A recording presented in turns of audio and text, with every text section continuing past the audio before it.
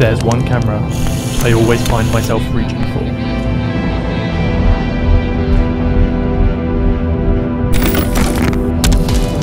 It's taken the photography community by storm. And it's taught me more about photography than any of the masters. The Fujifilm X100V has changed the way I look at the world. It's opened my eyes to more beauty than any poem, and has fueled my creativity in new ways I could never imagine. It has made me the photographer I am today. You see that? That is 92,100 images shot in the X100V without using burst mode.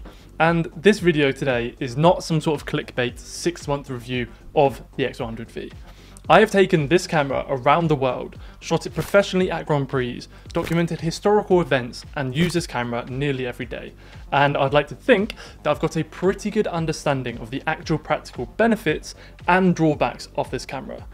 And up front, although I love this camera, I have one major reservation about it. As there are so many reviews talking about the specs of this camera, I'm going to completely ignore them and only talk about the unquantifiable, intangible feeling you get when using this camera, and to try and put that into words, and to see whether the X100V whether it lives up to the hype at the end of the day. And there are several attributes of this camera that I haven't found anywhere else. I've used Nikon, I've used Sony, I've used my friend's Canons, and none of them compare. They're not quite the same, which is why it is so frustrating that I can't call this camera the complete package, because you know I want to.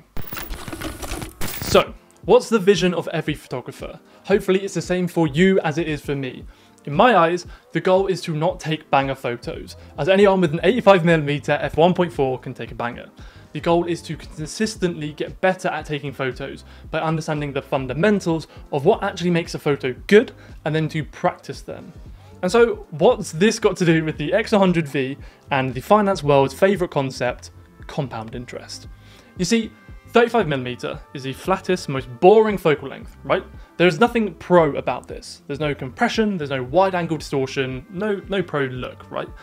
And when I first picked up this camera, it made me realise that I was trash, because my cool photos that I'd previously taken were reliant on the lens characteristics that I could hide behind. And it made me realise that in order to create an image that looks cool at 35mm, you've got to have a really good understanding of the fundamentals. You've got to understand contrast, visual weighting, subject separation, shape, story, leading lines, all of these different things, and to play with them in the appropriate manner. And it really felt like my stabilizing wheels in photography had been ripped off, and that my actual skills were getting found out when I was using this. And so, what has all of this got to do with compound interest? I promise that this is not an advert for any finance-related stuff. Anyway, in short, the longer you leave your money invested, the faster it will grow, because you are making gains on the gains that you have made. And let's say you want to get really good at Call of Duty, and you can play Call of Duty on the PlayStation, on the Xbox, and your PC. It's exactly the same game, same mechanics, same weapons, as far as I'm aware. You just use different controllers or different inputs. And so let's say your goal is you're trying to learn the game, and you're switching from PlayStation that you're enjoying to PC, and then to Xbox, and then back to PC, and you're constantly switching. Do you think that this is the best way to learn the game? No? Why? Because you aren't getting the compounding learning effects that getting used to a single setup facilitates and gives you and encourages you. And I think that this is so relevant to photography. Do you think it's best to keep switching lenses and the equipment that you use? To get used to shooting at, say, 35mm, and then switch to 50mm, and then to 75mm, and you have to keep warming up to these different focal lengths? Or should you stick with one lens and compound your learning experience, making gains on your gains on your gains? And so to wrap this all up, this is why I think that the X100V is the greatest teaching tool of any camera. The 35mm focal length forces you to understand the fundamentals because you are restricted to the boring focal length. And then you're compounding a learning experience of the fundamentals over and over and over again, which in my eyes puts your learning of photography on steroids. And I'm telling you this, that everyone that I know who puts in the reps with the X100V has zoomed straight past their mates in terms of their understanding and skill set in photography. If you want this to be you, you have been warned. The pickup ability of a camera is another under-talked about element of the whole photography experience, and arguably the most important one. Because in order to take good photos, you've got to have your camera in your hand, right? And we need to think differently. Instead of thinking what makes us want to pick up our camera and to take photos with it, we need to consider what makes us not want to pick up our camera. Because as photographers, we are going about our lives always thinking, that'd be a nice photo, yet we don't take the picture. Why is that? I think that it's a trade-off between the effort and the reward that you get at the end of it, which is pretty much how humans make any sort of decision. And most of the resistance comes from the cognitive effort of making decisions. The more options and decisions, the bigger the mental load. And so, let's be more practical. If we need to decide which lens, which camera, which focal length, which settings, which Instagram influencers presets should we apply to make these bangers and to get the most likes? That is a lot of decisions that we've had to make before we've even considered the composition and the actual process of taking a photo. And let's be real, we are not going to take our cameras out of our rucksack to attach the lens, to stick it on a tripod, to put on a filter and to set up an external trigger release for a photo that we're pretty sure is going to suck. It is not worth the effort. So, as a street photographer, it is important for us to remove as many decisions as we can so we can experiment with taking trash photos. Because I don't know about you, but once I start taking photos, I don't stop. I take far more than I initially intended, either experimenting with different angles to get the shot that I want, or something else is going to catch my eye. And so the fewer decisions that we have, the less activation effort we need in order to overcome the threshold of, do I take this photo? Because we need to be trying new things and experimenting, and a camera with as little resistance to that sort of process is going to facilitate that. And I don't know a camera that comes close to the pickup ability of the X100V, and therefore the creativity of the X100V. Because the single focal length, the small size, and the quick startup time means that you are ready to rumble as soon as possible, which means that you try all of these, that's probably not going to work, shots all the time, which I love. And this means that as a photographer, you are experimenting more, you are learning more, you are taking pop shots, which usually don't work, but when they do, they absolutely bang. And because there is such little resistance to taking shots, you don't feel the need to take a good photo. And if the autofocus decides to do what the autofocus does, not really work that well, it doesn't matter because you have barely put any effort into taking the photo. And this lack of resistance means we even take photos of things we wouldn't usually take photos of, like documenting our lives. And these images are the real ones, the ones that we are genuinely going to treasure for the rest of our lives. Taking photos from your eye line is the same as everyone else, and often it is quite boring.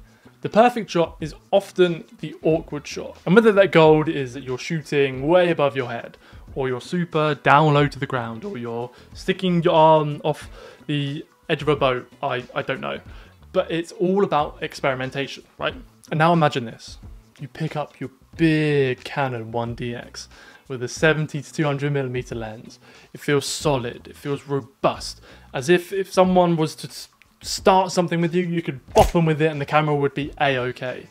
And now, whilst this setup on paper is going to take fantastic photos, do you think you're going to feel agile, able to react quickly to these fleeting moments, to have the wrist strength to hold it high above your head single-handedly like a top-heavy flamingo? When shooting street photography, it is important to have a camera that is thoroughbouty out of 10, because this fuels you to try new things, to experiment. And the X100V feels like a toy. You bet that I'm lifting it over my head, sticking it between rails and laying it down on the floor. And as a result, I capture different perspectives, new angles, and most importantly, have a fun experience with this camera. And this is what we crave as photographers. I want to feel enthusiastic about trying things. To have a camera that encourages me is just the absolute dream. And what's even better is that you combine the throwability vibe with the fact that the X100V looks like a little retro cam, and it's not a very serious looking camera. And so people around you don't feel intimidated by the presence of especially the front element. Your friends play up to the camera, they have fun in front of it. Strangers pretend that you don't exist, walk straight in front of your camera, and this means that you're able to capture genuine, authentic street experiences. And this is, to me, something that is really, really special, which is why it frustrates me so much that I can't call it the perfect camera. So why isn't this the perfect camera? As a professional, my only job is to create images that serves my clients' purposes. That is it. They couldn't care less which system I use, whether that's Fuji, Sony, Hasselblad, Leica, film, or a tin can with a pinhole punched through it. Which is great, because this means that we can use the kit that we like.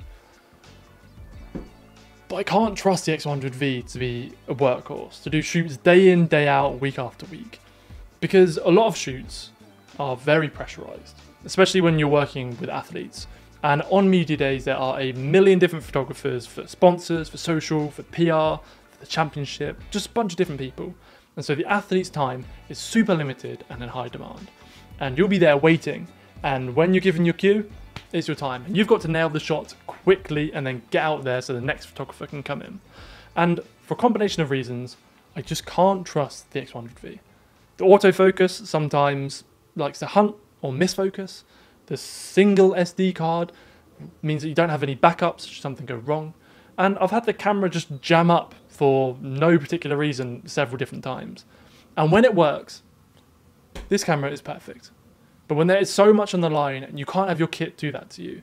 And so if I'm ever doing a professional shoot and I want to use the X100V, I always have my Sony kit right next to me as a failsafe. Yeah, this camera is always by my side. Whether I'm shooting photo or video for clients, I'm always picking up this camera. I enjoy the experience using it every single time. My favourite photos I've ever taken on it, by far, but with this camera. And I'm sure I'm going to be using it 30 years down the line. And so for me, although it's not perfect, I love it.